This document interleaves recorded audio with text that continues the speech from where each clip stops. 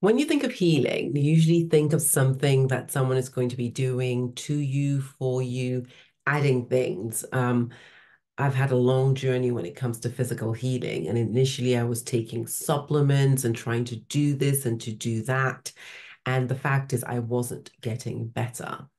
And at some point, I just got sick and tired of the variety and number of supplements I was taking. So I wanted to stop.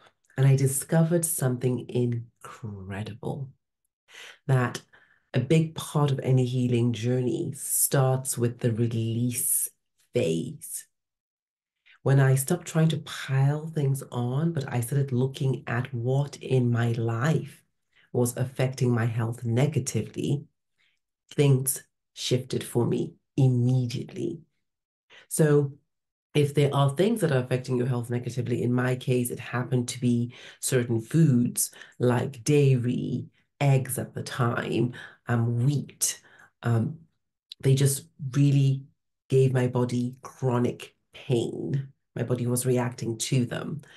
And so I took all of these foods out, number one, and then working with an expert, I was then able to introduce foods that will support my body in healing now that it wasn't being triggered practically on a daily basis. Because if you're giving it all the supplements and all the foods, but you're still giving it what it considers to be poisonous, then you can imagine that it's still always tense. And so, a big part of releasing is also creating a space where you're reducing the tension and the stress. Because tension and stress cause dis-ease, lack of ease, and a healthy body, mind, emotional state, life is one where the stress and the tension are not chronic, where for the majority of the time you are at ease. And that is so important. And why is it important to be at ease? And this brings me to my next angle or method of releasing. You may have heard of this incredible psychiatric doctor who comes from Hawaii, who was able to heal a whole ward of very ill, mentally ill patients, not by talking to them in years of therapy, but by going inside of himself and cleaning. And this method of cleaning is based on the understanding that there is no one in the world but you. You are fully responsible for everything that shows up in your presence. And so if someone does something which is disagreeable, disappointing, annoying, irritable, whatever it may be, instead of going to try and teach them a lesson or tell them how bad they have been or trying to help them see how they can behave better, you go back in and you say, ooh, what inside of me has triggered or projected or caused this to appear in my presence? And so he has shared with the world now a beautiful, powerful technique called Ho'oponopono. Now, this is a technique I've known for years, but very recently has become so clear for me as not only an incredible forgiveness tool for self and others, but also an incredible healing tool. So the first sentence in Ho'oponopono is none other than I love you. Love is a powerful, powerful state, emotion, feeling, whatever you want to call it. It is healing in itself. And to love a person, you get to open up.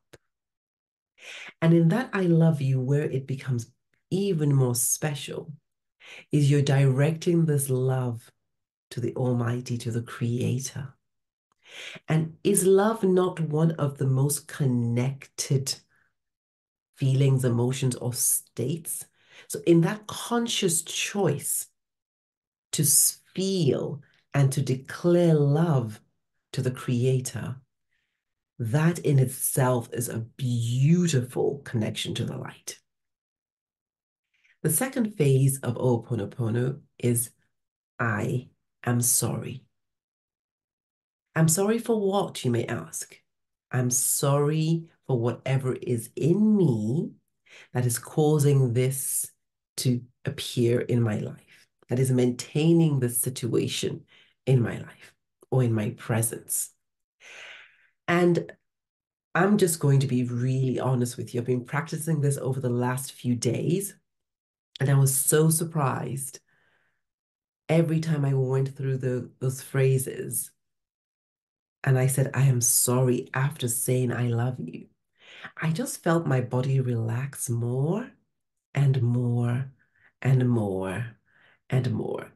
And I wondered, why would my body relax when I'm saying I am sorry? But if you think about it, when you admit that you are sorry, when you are not resisting by, oh, it's not my fault, or, it's somebody, you're not in blame of somebody else, when you're basically saying, okay, it's not something that I want to, maintain in my life. I accept responsibility for this. The acceptance is relaxing because you are no longer in resistance.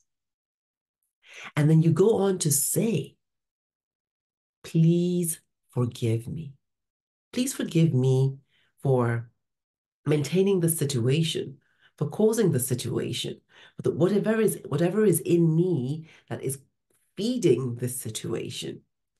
And to say, please forgive me, comes from a beautiful space of humility, of accepting responsibility, of not coming from shame.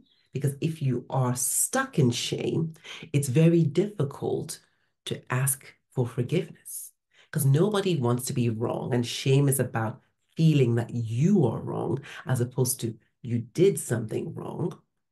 And then now you're asking for forgiveness. And then the last is thank you. Thank you because you already feel forgiven. You feel gratitude that forgiveness has been granted. And I invite you to try this. Try this on somebody in your life that you have a difficult relationship with who shows up maybe in a very antagonistic manner. Try this on somebody in your life who may be ill, who you would really love to pray for. And this is very important what I'm going to say now. It is not that there is something wrong with the person, whether it's illness or antagonism or irritation or whatever it may be. You're stepping into taking on full responsibility for what you are seeing and experiencing. You step away from shame, you step away from blame, you step away from guilt. You can see it, you accept it, and you are admitting that indeed you have something to do with this. And so that is why it is in your presence. And when you are speaking to your creator, what more healing state can there be? Because he is love, he is light. And if that connection is constant and the humility of what you know that you have maybe brought to the table, maybe unconsciously, then imagine what is happening. And as you relax, as you open up to love, as you open up to light, as you let go, guess what? Your cells are becoming lighter. Your cells are becoming brighter. Your cells are letting go of the old, cluggy, heavy, painful energy. Now they have space to be filled with goodness. And there is the healing. Your frequency shifts. You go to a higher level of operating. And so the things that will show up in your life must be different. It is the law because you will see what you are. And I'm not saying this to make anybody feel bad. I had to come to terms with this because I definitely see a lot of things. I'm like, okay, if this is the situation today, where do I want to go? And if this is the way to go there, I am open to this. So we start with, I love you.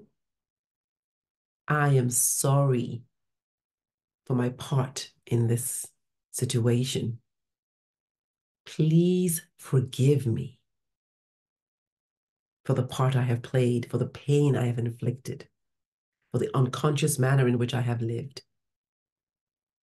Thank you. And say that over and over and over again. Always being at the center, always knowing that you are responsible. This is not you for anyone else. This is you cleaning it up within you so it no longer manifests outside of you. And I'd love to know what happens. It is powerful, it is miraculous, and of course it is, because it is based on love. And the other way that we can release, and this is the last one I'm going to be sharing in this video, is by decluttering our space and doing so using a very special technique called the Marie Kondo Spark Joy. We have all kinds of things in our spaces. And the other day, I'd started a Marie Kondo festival, which basically means that you're decluttering your whole house and it's done in phases. And I've done a few categories. I've done my clothes, shoes, I've done miscellaneous items, I've done my books, and I just hadn't done my study. And I'd left it in turmoil. It was sort of in this transition phase for a while.